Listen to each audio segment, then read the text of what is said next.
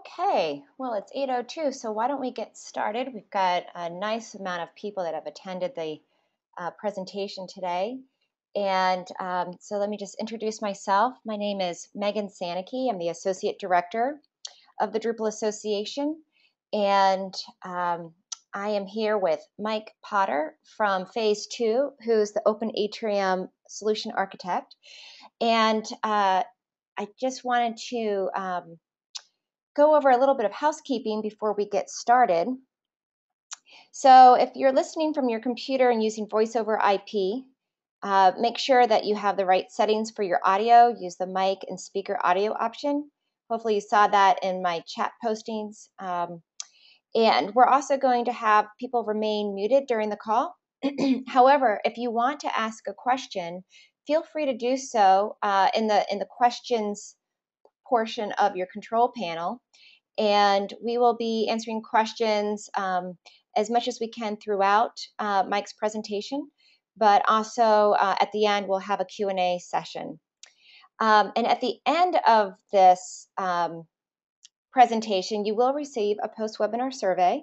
We hope that you will just tell us what you thought of the content today and let the Drupal Association know what other webinar topics you'd like us to cover. And also, it's an opportunity for you to say, yes, I'd love to have more information about Open Atrium or have someone at Phase 2 contact me. We don't share contact information unless you request it. So I just wanted to make sure that was understood because we respect people's privacy. So before I get into the presentation for the day, I just wanted to tell you a little bit about the Drupal Association. So our role is to foster and support the Drupal community. And we do this in a lot of different ways. First and foremost, our role is to support and improve Drupal.org.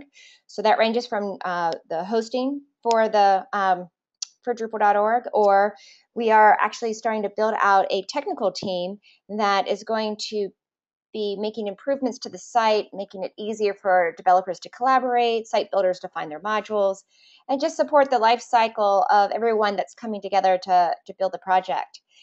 We also run DrupalCons, one in North America, one in Europe, and we'll start doing some more in other regions. And so obviously this is just a great event that brings people together in person. It helps accelerate the project through code sprints. We have a lot of community events to really kind of create that bond between people that are working around the world virtually. And it's a great marketing platform to promote the project as well. So that's a really important focus of ours. We have an additional program called Community Grants. So if you have an idea and for promoting Drupal, whether it's growing our developer base or getting out to different industry sectors to promote Drupal and grow adoption by different site owners, we have a grants program that you can apply to. And we've been giving out grants around the world and doing some really great things that range from camps in Indonesia to a Spanish language magazine for South America. So be sure to reach out to us. We can tell you more about that program.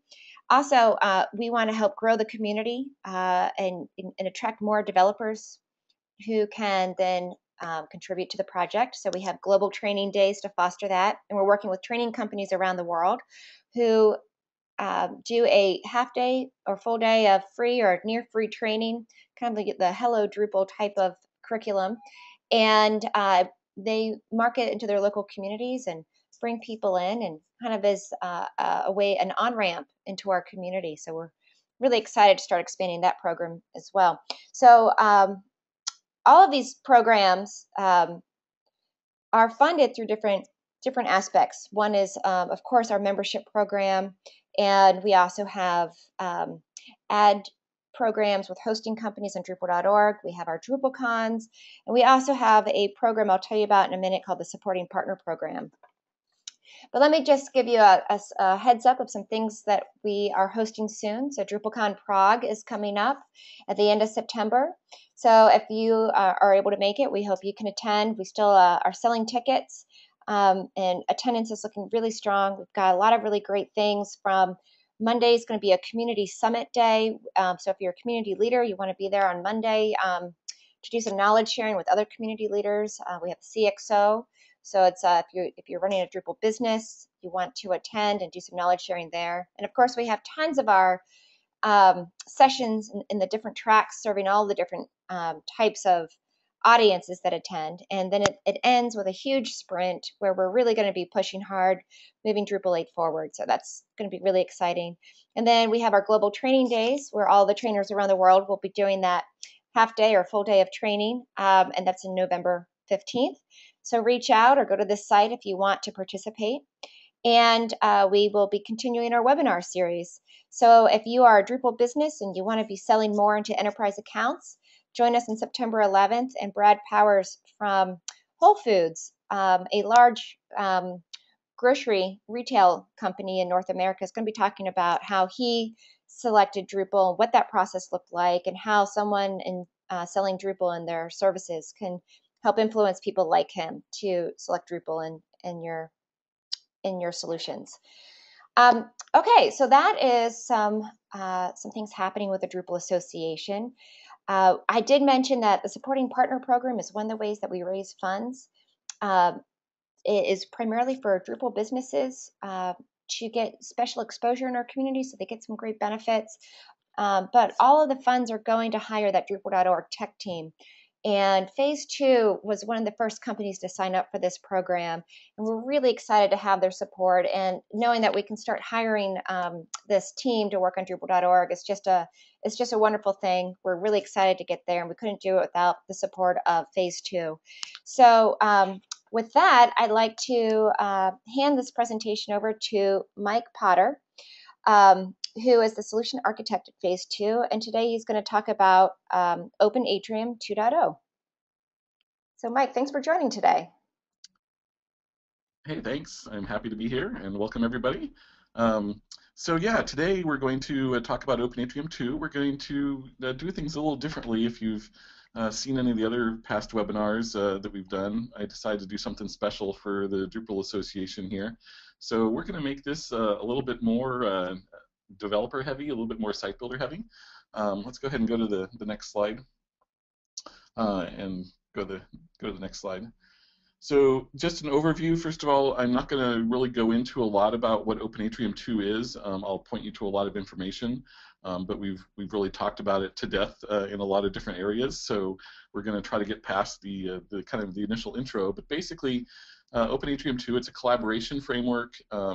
We built it from the ground up in Drupal 7, and one of the specific things we focused on this time around compared to Open Atrium 1 was to make it much easier to extend the functionality.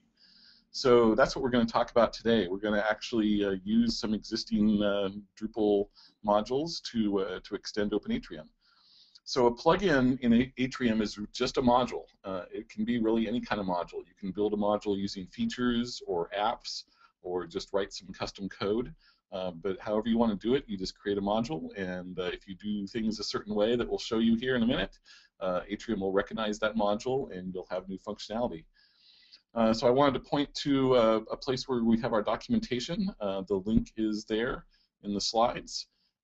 If you go to our products.phase2technology.com site, that's where we have all of our distribution documentation for Open Public and Open Publish, and also Open Atrium. And a section of that is called the Community Plugin Toolkit, and that's where we're putting a lot of this technical documentation. And we're updating that kind of as we speak, so it should get better over time as well. So with that, what we're going to do today is we're going to create a very simple to-do task. So Atrium 2 right now does not ship with any kind of issue tracking system like Atrium 1 had case tracker. Issue tracking is a very broad subject, and different people really have different needs. So rather than trying to build the world's best issue tracker, we decided to either leave it to the community or integrate with existing enterprise solutions. But maybe you just want something really, really simple. Like what if you just want like a to-do task and a task list? So we're going to show you really how easy that is to do today. So even though we don't have it built into the product, it's going to be really easy to add it yourself and customize it for your own organization. So this is basically the steps of the demo that we're going to go through. We're going to create a task content type. We're then going to create some views. We're then going to create some panelizer layouts, and we're going to then test it and save it all to features. So if you're used to Drupal site building, these kind of steps should be really familiar.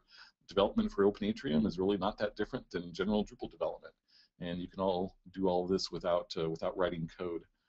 So let's jump into the demo. Let's see if we can switch our screen over here.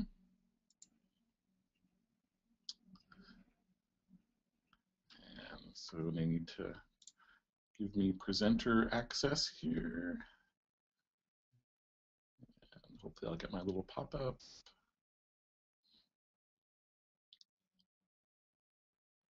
See, Megan, can you switch over the presenter? There we go, show my screen. Okay, so you should be seeing my screen here. I'm on the Drupal Association or the Drupal.org page for Open Atrium.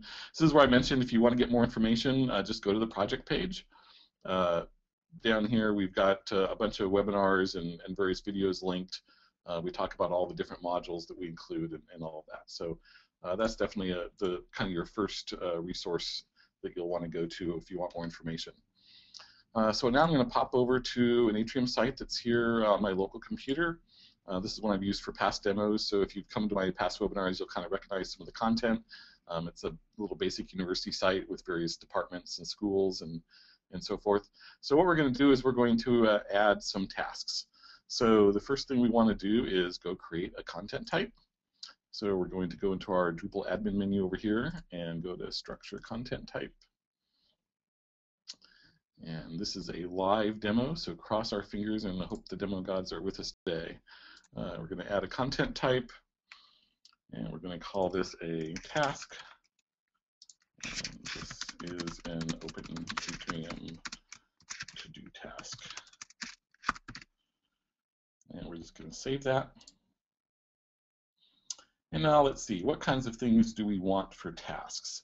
Typically, tasks are going to have a due date and somebody that they're assigned to and maybe a priority. So we're going to go down here to the task we just created and we're going to go to manage fields and we're just going to do the standard stuff we would normally do to add those. So let's go ahead and add a due date and make that a date type and we'll use a pop-up calendar and save that field. And then we're going to add an assigned to field for a user. Let's see, and we're just going to accept the defaults here. We're not doing anything fancy, so just accept all the defaults for the date field.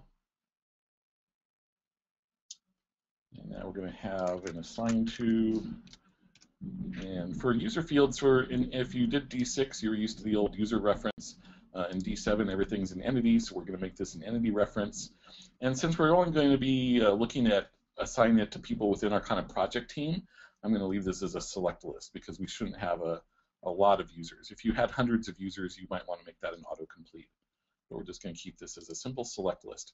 Now, you don't want it to show every single user on your site, so this is our first chance to show you some of the additions Atrium has made to Drupal to kind of help you along.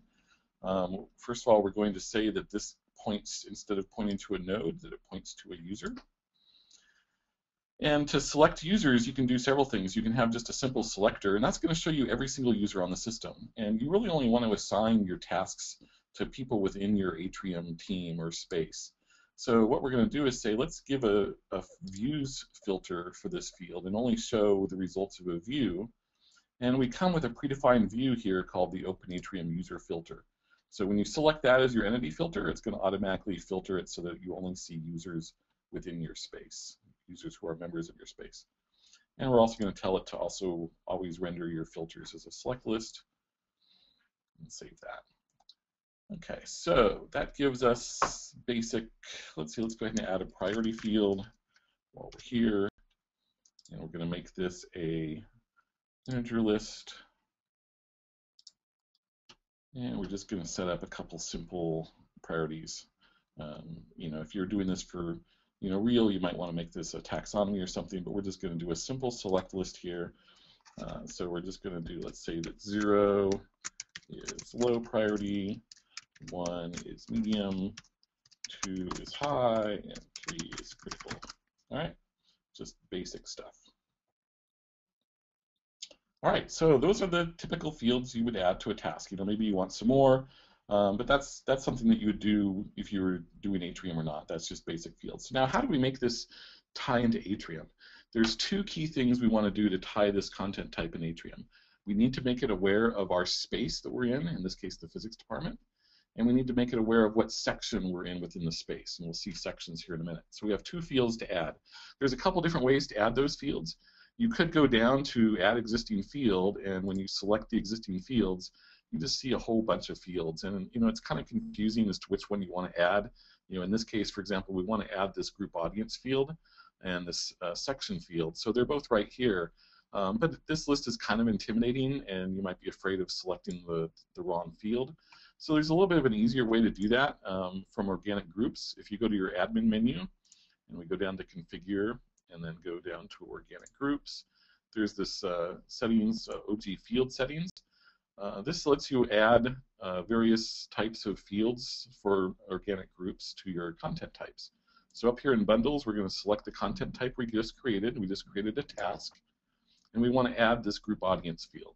And you can see it's going to be called OG Group Ref. Don't change the field name, just leave it as the default. And let's just say add field. And you'll see down here all the content types that we've already added fields to. So now we want to select our task again, and now we're going to add this new field, Open Atrium section. So Open Atrium ties into this organic groups UI and adds this field that you can add to your content type as well. So we just say add field. So doing it that way just ensures that you get the right fields added. And if you look at an example, for example, in an event, you'll see an event node has those same fields as well. All right, so now that's basically all we need to do to make that content type accessible to Atrium. So now Atrium is aware of it. So the next thing we're going to do from a site building perspective is we're going to make a view. So let's go to Structure Views. Now Atrium uses panels. It's built on Panoply. So when you're creating views, you're going to always be creating content panes. Content panes are special types of views that are panels aware. So in this case, let's call our view name the task view. And we're going to show content of type task. In the newest first is fine. But we're not going to create a page. We're just going to say unclick that. We're just going to continue and edit because we don't want a page. We want a content pane. And if you're not familiar with panels, this might be a little new to you. But basically, you go to Add Display, and just like you would add a block or any other kind of view, there's a view type called Content Pane. So we'll select that. And now let's see. Let's pretty this up a little bit first here. Let's give this a title. Let's call it Task List. And now we're just going to keep this as an unformatted list, and you'll see why in a minute. What we want to do here is build a very generic view, and then we're going to be able to use this view in lots of different ways. So we're going to keep it generic. We're just going to make it an unformatted list of fields. So it's already added the title field for us. Let's go ahead and add those other fields that we added to the content type. So we had due date. So we're going to add that. We had assigned to, so we're going to add that. And we had priority. And let's add that. So we're going to add all three of these at the same time. And we're just going to select the defaults. So we're just going to check the labels here, make sure that looks okay. So assigned to, that looks fine. And due date, that looks fine, but I don't really care about the time. Let's just show the day itself here. And then for priority, we'll just take the defaults as well. All right, so we added our basic fields. So any other fields that you wanted to put into your view, you could put here. So then, again, how do we tie this into Atrium? We only want this view to show us the tasks for the project space that we're in and for the section that we're in. So we need to add some filters. Now, there's a couple different ways that people have done this in the past. You can get into adding contextual filters and relationships. If you've done organic groups before, you may be familiar with doing relationships with like the OG membership table. It all gets very confusing, honestly. The OG membership stuff is complicated. So again, we tried to simplify your life here by just adding some custom filters. So let's just go ahead and add some filters.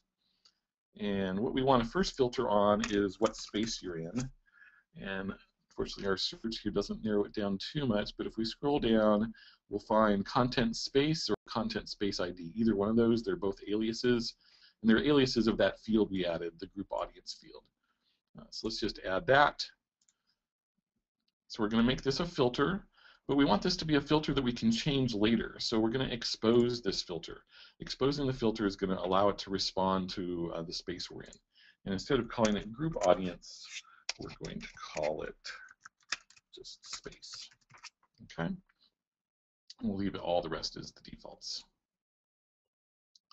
And so now we have a filter for our space, our group audience field. Now let's do the same thing for our section. So let's look for Open Atrium section, and you'll here's that section ref field that we added. So we're going to make this also an exposed filter because, again, we want it to respond to what section we're in as we browse the site. So we'll expose it, and let's just call this simply section. Okay.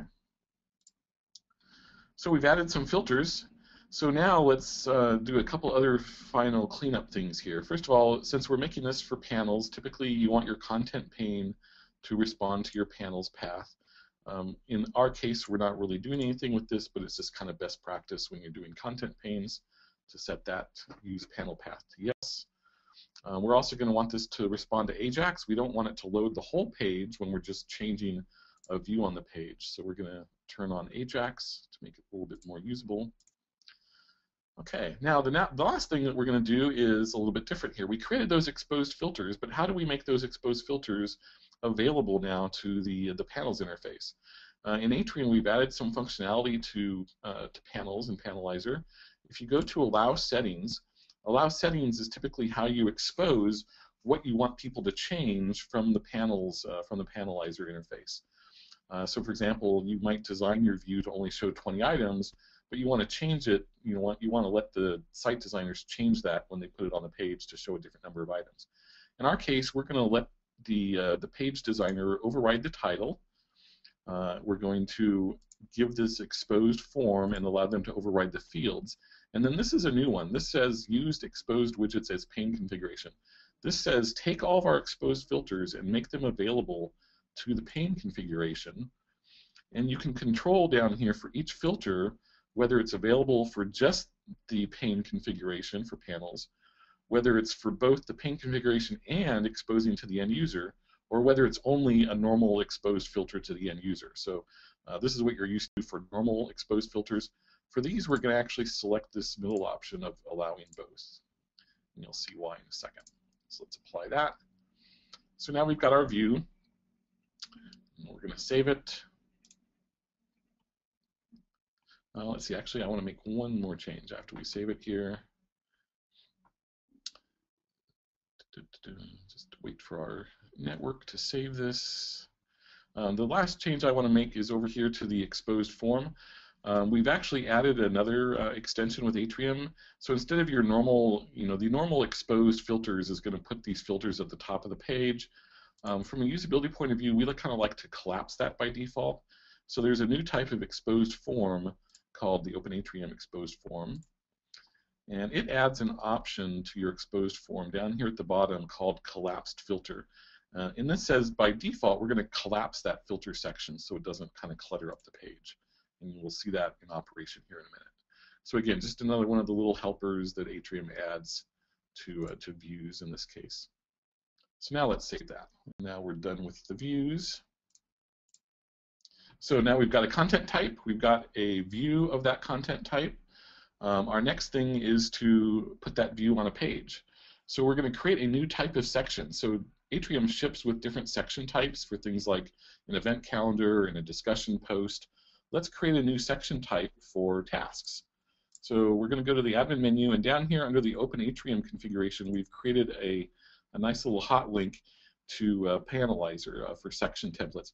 You can find this really buried within the Panelizer pathing, but we brought it up here just to make it easier to jump straight to this page. So this is showing us a list of all the different Panelizer layouts available for the section page content type. And you'll see the different sections Atrium ships with. Now, instead of starting from scratch, let's just clone one of these existing ones. So we're going to clone the new section. Click clone. and we're going to make this into our task section. And while we're here, let's change this machine name here to something better than clone. So let's make this await task section, okay? So by cloning this, now we want to edit it and just make a couple of changes to it. So we're going to go down here, and you can change all sorts of things in these panelizers. What we want to change is how the content is presented, which is basically changing the page content. So you'll see that by default here we've got a page content that shows the body of the section, some links, has the visibility over here. But specifically because we cloned the news layout, we've got this recent news widget. So let's get rid of the recent news widget, and we're going to add that view that we just created. So we'll get rid of that. We'll go up here under content, we'll say add content, and we created a content pane, right? So under view panes are all of the content panes on the system. And there's a couple from organic groups, but here's that task view that we created over here on the right bottom. So we're just going to add that task view. Now we told that task view to expose various things to let us change. So we can change the title. So let's just call this again, let's see, project tasks, just so we can change it. You'll notice by default those space and section filters are filled in with active space and active section. When you click on this, you can change it. You can make it show any space, or you can make it show any section within the space, or you could show specific sections or specific spaces. But by leaving it as active, that will make this page dynamic, and it will respond to whatever space the user is in. Now we also are going to let the user change that, so we're going to actually expose our form, and we're going to actually keep the defaults here, but we're going to make this into a table. So this is what I meant about keeping this as a very general purpose view. Because I made the view unformatted, now at kind of panels configuration time, I can select whether or not I just want to show unformatted fields, or whether I want to show a particular teaser, or different display modes. So if you add new display modes, you would see those here. Or in my case, I'm going to make this a table and put the titles along the column header, and I'm going to keep all these fields here. And we'll see how this gets displayed when we add some content to the site. But that is the task view that we want to show on a task section page. So let's save that. So now we've got a panelizer layout. The last step here is to make that layout available to our section type taxonomy. So the way section pages are done is we have a taxonomy for sections called section type. We also have a space type one that works the same way. So we're going to add a new type of section, and we're going to call this our task section again. And here is where we specify for this type of section, we want to use the layout we just created, the panelizer layout, and we want this section to be able to create tasks. And this is what controls what appears up here in this plus button. When you click a plus button on a section page, it's going to show you whatever types of content you've added here. And these are called command buttons, and you can look up command buttons and see how those are done. But basically, we just have this new type of section. All right, so we're all done. We've got the content type, we've got the view, we've got the panelizer layout, we've got the section type. Let's go create some content. So we're in our space. The first thing we want to do in our space is create our task area. So we create a new section page, and we're going to call this section public tasks. So we're going to leave this open, so open to the public. So this is going to be a task list that anybody can see, and down here under section type, we're going to select that new task section that we just created.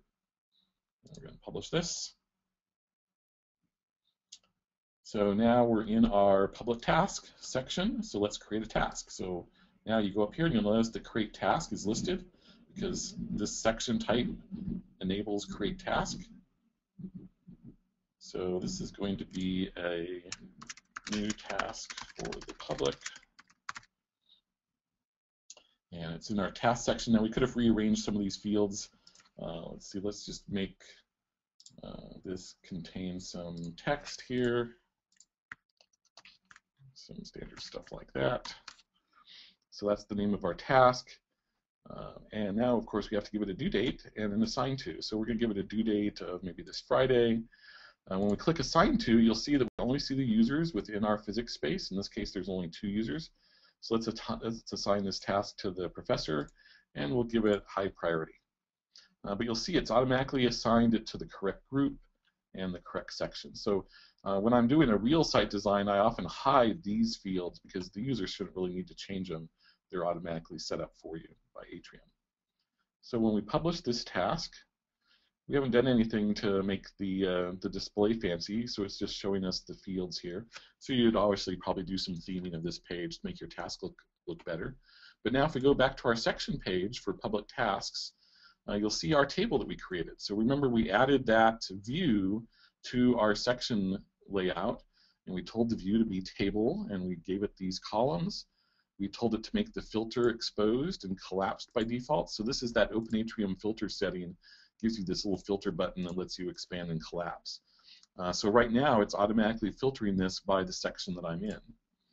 And this is open to the public. So if I switch over to a anonymous browser window here, and we go to the physics department. So here I just opened an incognito window within Chrome, so we're logged out here. But you'll see I can go into the public tasks, and I can get an error message. Wonderful.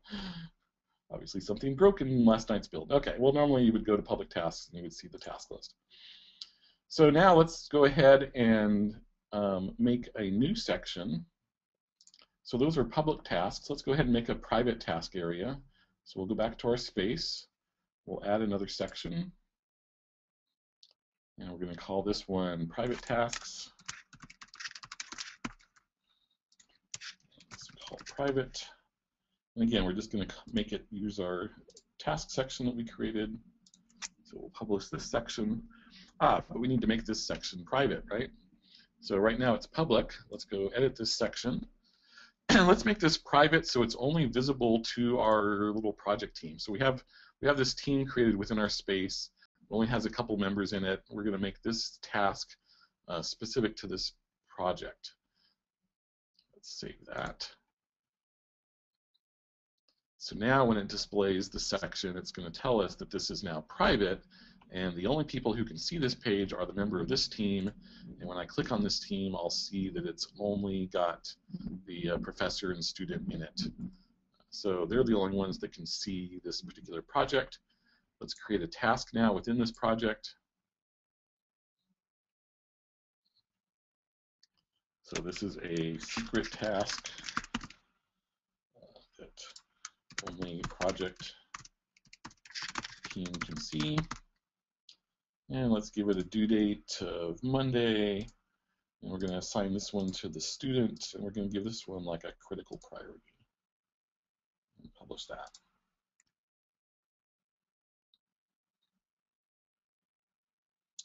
And now when we go to our private task landing page, we'll see that table is only showing us tasks within this private task area. Let's go ahead and create one more, just so we have a little bit more content to work with here. So another private task.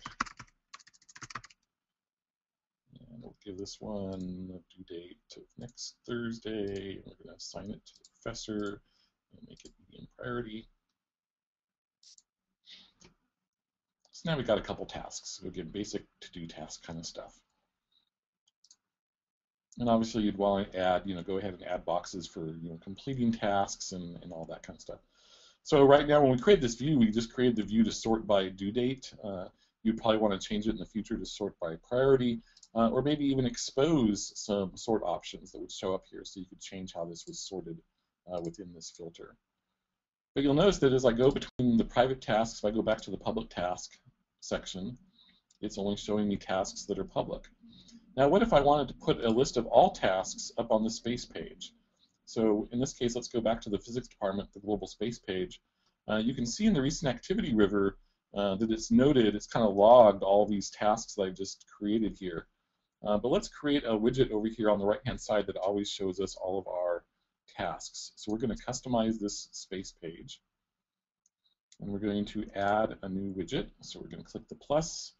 we're going to go select that good old view that we created, because that view we made is multi-purpose.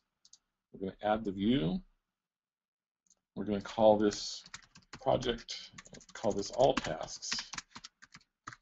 Because what we're going to do is we're going to keep it on active space, but we're going to tell it to show any section within the space. We're not going to show the exposed form, and in this case, I don't want to make it a table.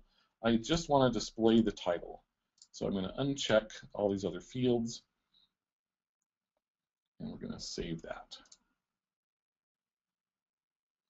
So here you see the preview, all tasks. Here's the 3 tasks. We'll save this as a custom node. So we've just customized our space, and we've added a task list, and you can see that it's showing us all 3 of the tasks, the private ones and the public one, because I'm logged in as admin. If I go back over here to our logged out user and refresh the physics department page, hopefully this time this will work. And now it's showing us the task widget that we just added, and you'll notice that public users can only see the public task. They do not see the secret tasks that were private for the project. So that's the access control kicking in. In the recent activity river, they only see the public stuff. They don't see anything about any of those secret tasks. In fact, if I tried to trick it, if I go to the secret task over here as my admin user, and if I click on that task to go to its page, I can copy this URL and go back over to my logged out user and paste in the URL, and you'll see that we get access denied. So we've got truly private content now created within the physics department space. All we did was create a normal content type, make a view out of it, add the view to our panelizer layout, and start using it. Just added those fields for space and for section, and that made the content type aware of Atrium and turned on all of our access control rules that we have in Atrium to let you have both private and public content. So a really simple example. I mean, this is obviously not a full-featured to-do task list there, but it gives you the basic idea of what you can do with just your normal everyday Drupal modules that you're used to, like views and panels. Now, once we've tested this, the last thing you're going to want to do is maybe you want to now use this as a plugin on a different site. So your last step would be to make this into a module, to an actual plugin module. So what you do for that is you go to the features module under your site structure, and we'll tell it to create a new feature. Once it decides to load. All right, so here we are under the features page. We'll say create feature. And we want to call this our Open Atrium task feature. So this catches up with us. Slow network.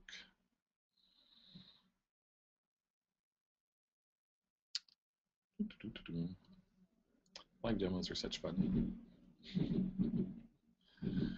Come on, site. Anytime.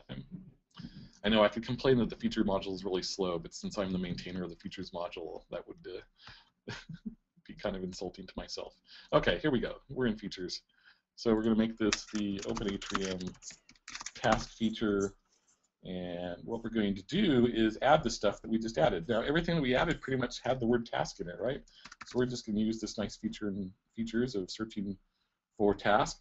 Now there's the command button for creating tasks. Command buttons are actually handled automatically by content type, so we don't actually need to export that, but we do want to export that content type we created.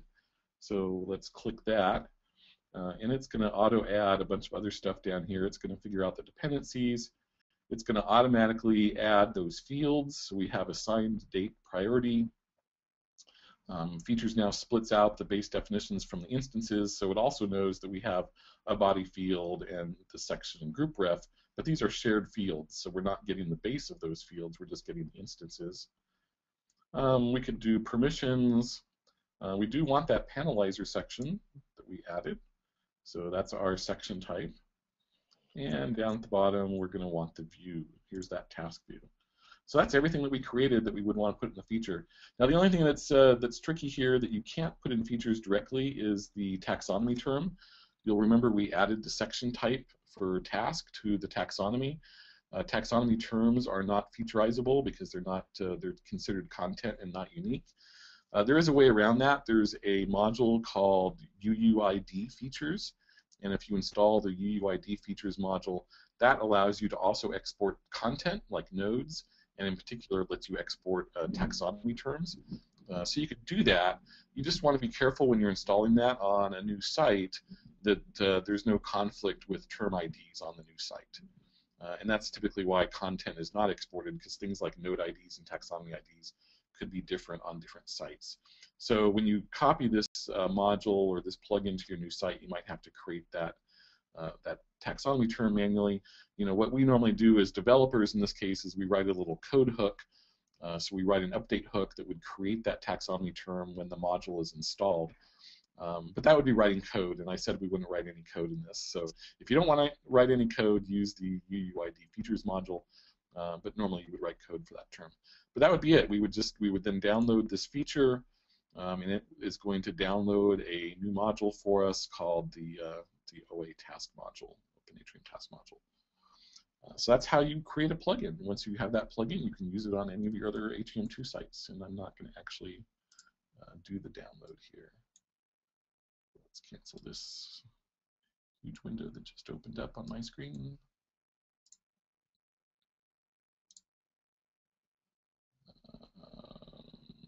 Wow, what did the Mac just do here? I've just got this huge download window that spans multiple screens that just, okay, let's just try to refresh the page. Or let's just go back to let's actually go back to the slides now, since that's the end of the demo. So if we switch back over to the slides, let's see, do I have to, nope, someone else changes presenter. Okay, great. Back to the slides. So somebody should be getting a pop-up to accept screen presenter. Yeah, Stephanie, if you can. Stephanie.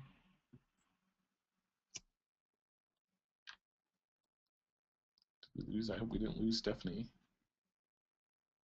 Sometimes the pop-up is hidden. Yeah, there we go. Sometimes it hides behind other windows. So to conclude, what we've learned is developing for Open Atrium 2 is just like developing for Drupal. It's all Drupal after all. That's why we all do this. So any module that's out there that you want to use, you can use within Atrium and use it to customize your Atrium. You can build your own plugins using content types, views, panelizer, and the taxonomies. As I showed you, we do provide some helpers to make the integration a little easier. So we do have some custom filters and some exposed filters and some other little tweaks. That's where we really put a lot of the work into Atrium, is trying to do those little fine-tuned tweaks to make life a little bit easier, so you're not dealing with some of the raw Drupal methods there. So then the last slide, if you want to learn more, as I mentioned, the project page on Drupal.org is a great place to start the Open Atrium project. Feel free to contribute to the issue queue. We're currently in beta 3. Beta 4 is going to be out probably today, and we're looking for a public release later this fall. So we're still doing a lot of development, a lot of bug fixes, and just a lot of tweaks and improvements. So if you find little bugs, feel free to contribute them to the issue queue. If you want to get involved in development and fix some of those bugs, that would be also awesome. We've got an email list, openatrium@phase2technology.com. There's an IRC chat for people to kind of help each other at #OpenAtrium, and you can follow us on Twitter at OpenAtrium. So that's it. Now we'll take some questions here. So go over to the question area, and I'll try to read through some of these here. Great. And for those that have raised their hand using the control panel, if you could just put your question in the questions portion of the control panel, then Mike can just answer the question that way. Yep. So let's see. The first question comes from Juan, and he asks about OA2 responsive technologies. So yeah, making OA2 mobile accessible is definitely one of our big goals in OA2.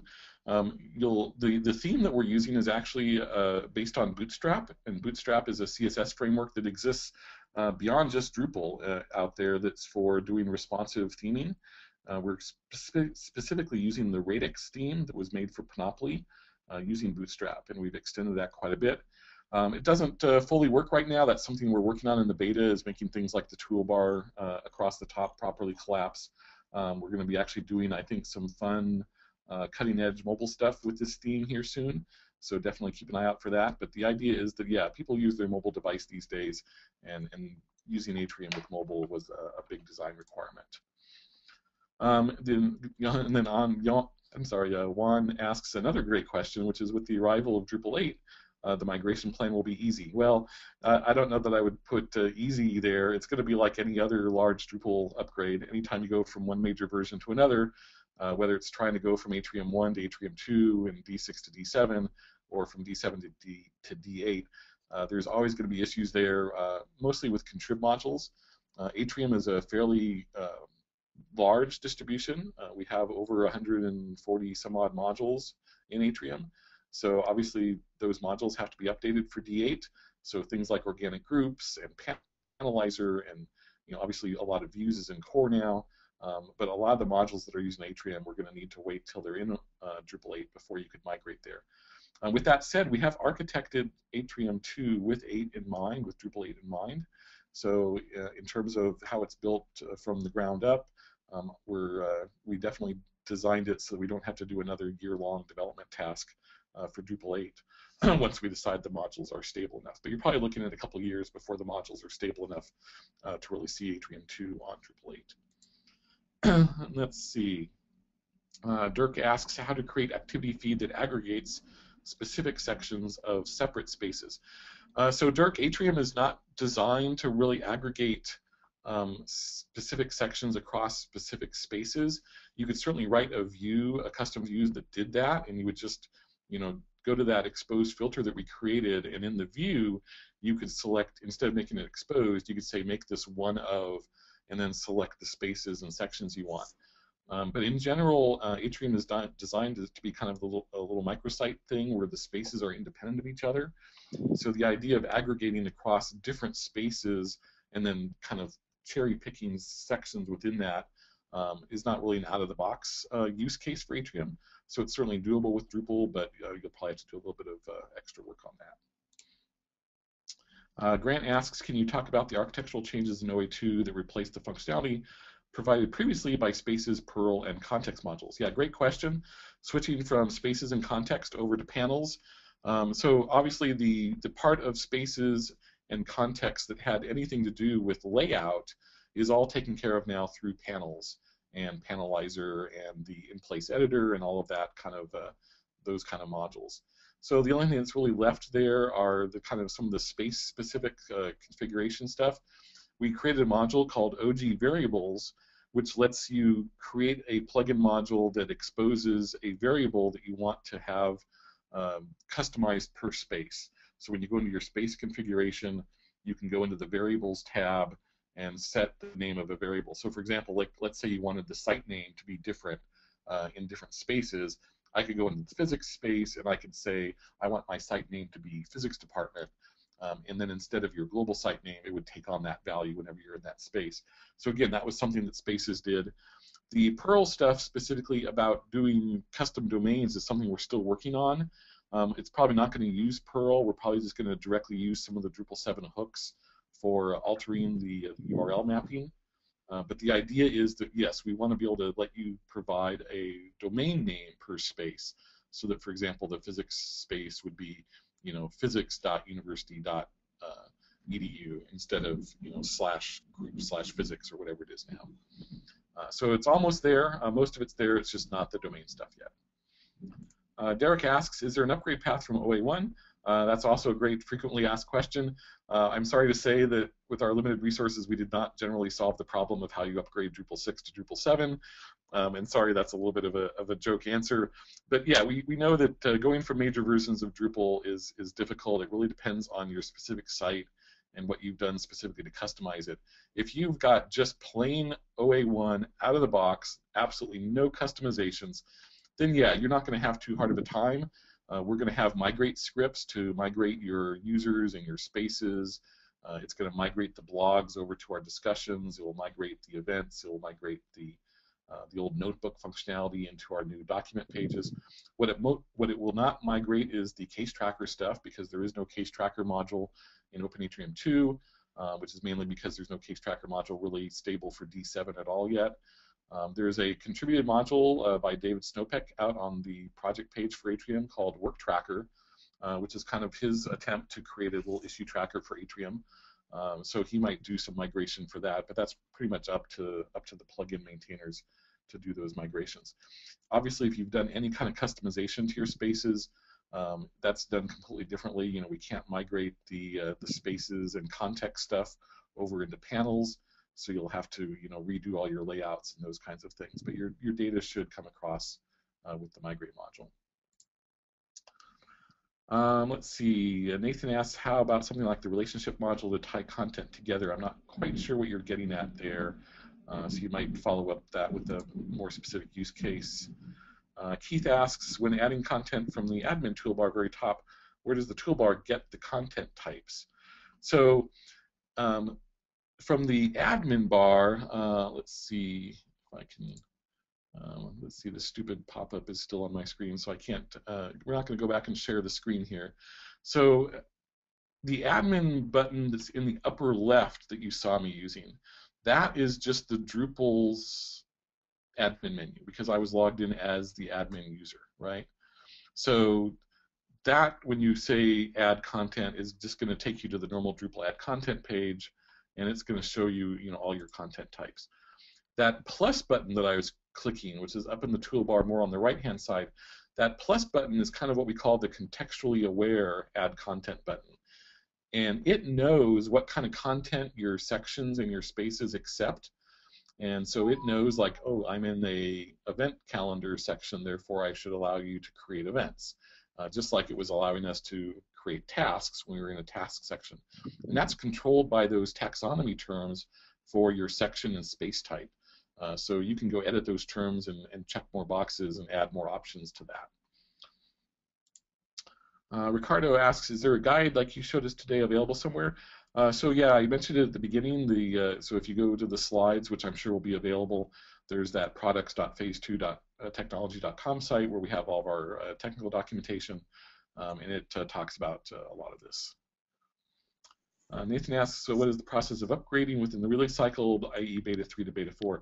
So yeah, one of the things about beta that we're guaranteeing is that there is upgrade between beta. If you're on alpha, we didn't provide any real guidance for alphas, but now that we are in beta status, if you're on a beta release, when a new beta comes out, you'll just download the new beta and overwrite your existing files with it and run the Drupal update.php script, and you should be good to go.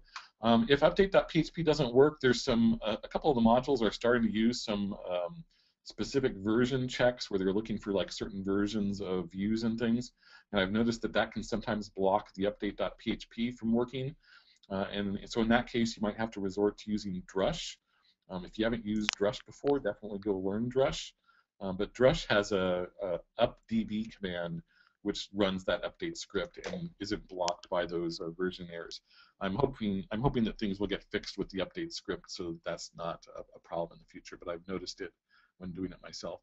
And so same thing when the final release comes out, you'll just download that release and overwrite all your existing files with it. Ryan asks, are there any plans to add a follow feature for users?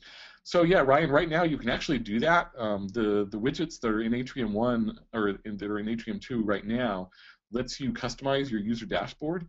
So if I wanted to follow you, for example, I could customize my dashboard and I could add a recent activity view widget, and I could set the user to be, you know, Ryan, and that would show me all of your posts. And so in a sense, that's following users.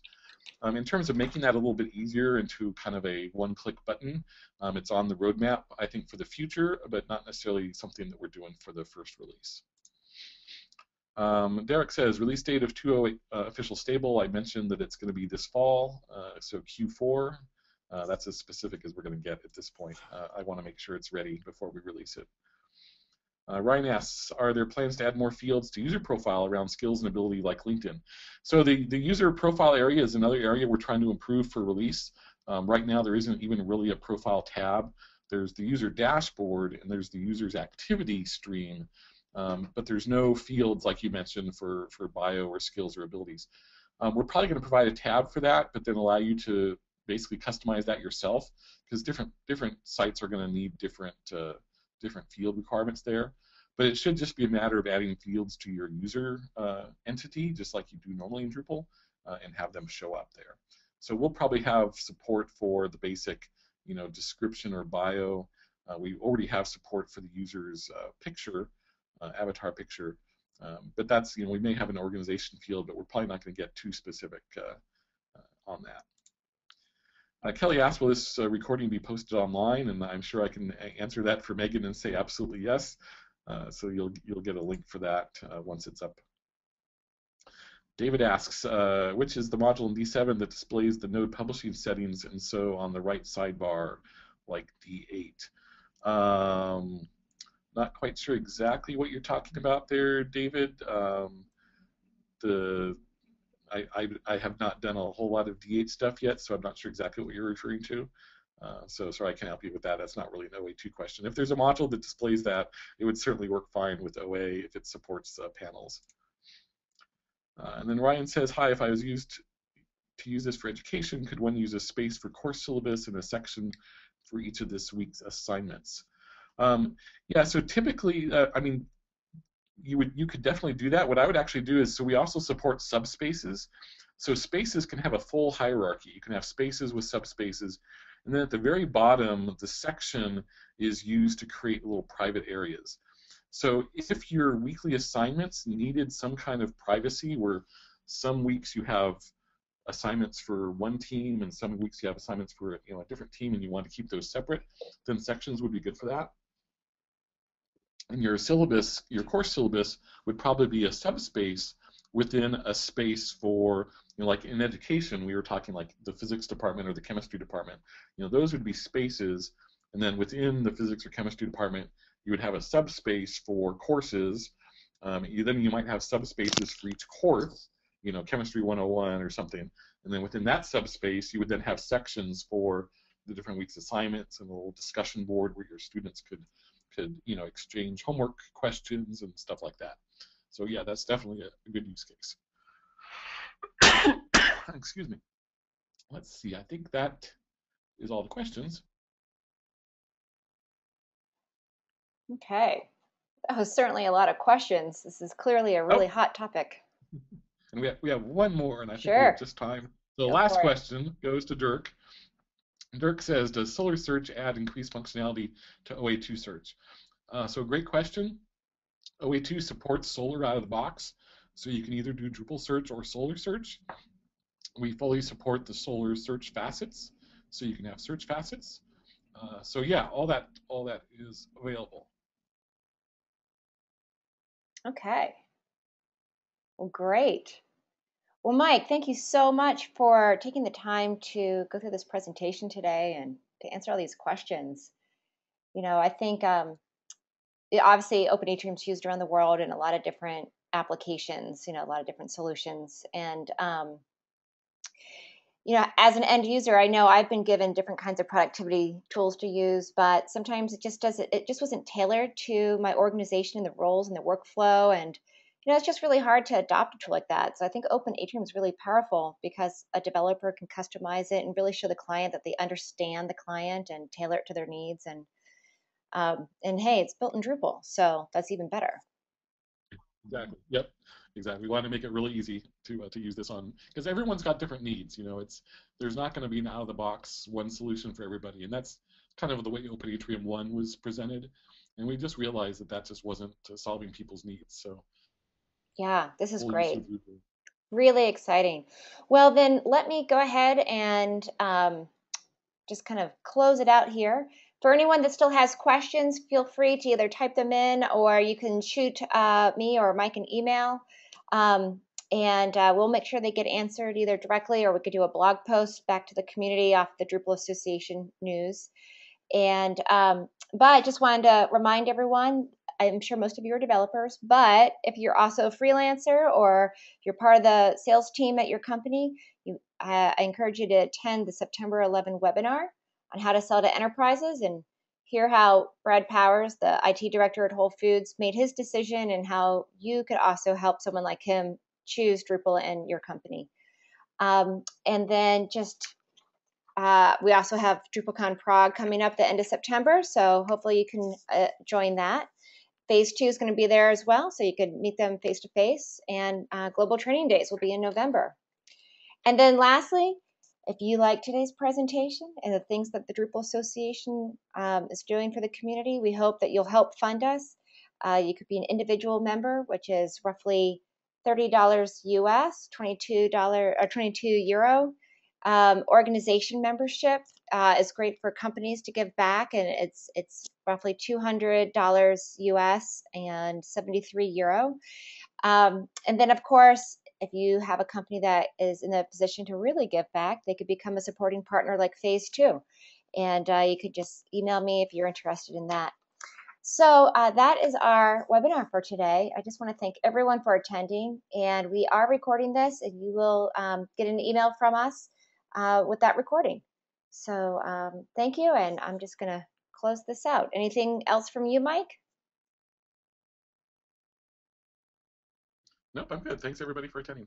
Thanks, Okay. Megan, for doing this too. And Yeah, my pleasure. Okay, thanks again. Bye-bye.